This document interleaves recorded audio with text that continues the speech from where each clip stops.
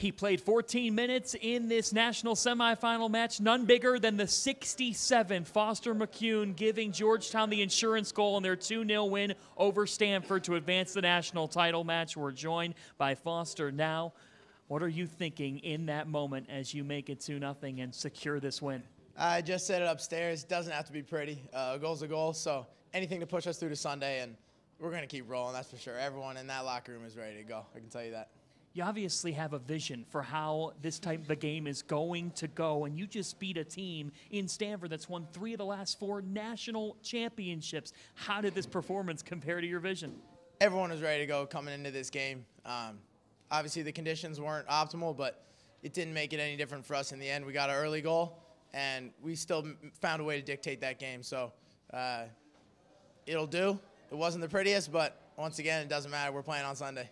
What was pretty was Sean Zawadzki in the 4th minute, an absolute bullet from 22 yards out. What are you thinking as you're watching that bullet crack through the net? I mean, I didn't even see it hit the net. I knew it was going in the second he hit that thing, so I'm up off the bench. We're all flying. That thing, I don't know how he does that, but we'll take it.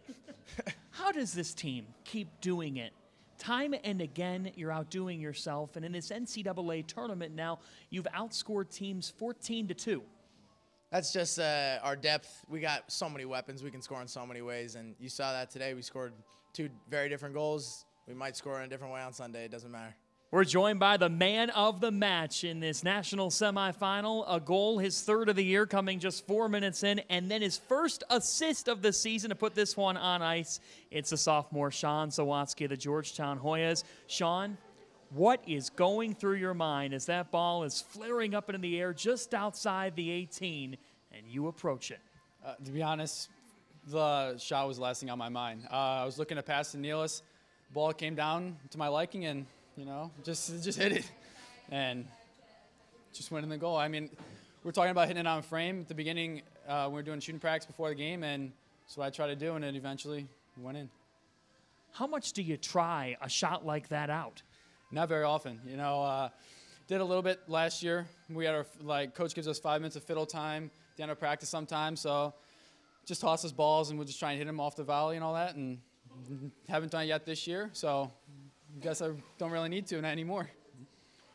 In a College Cup match, there's so much intensity going into it, and it comes against a Stanford program that's been a dynasty. When you hit that goal through, how much did it change this group mentally? We were ready from the get-go, but once it went in, we knew we were good.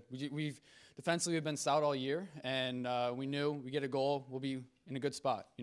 Then came into halftime, we're looking for another one. The second one would have put this team away, and we did. Today, it was different guys stepping up, and just went our way. How rewarding is it to know that you're 90 minutes away from a national championship? Incredible. It's still going through my mind, still processing everything, and just a dream come true.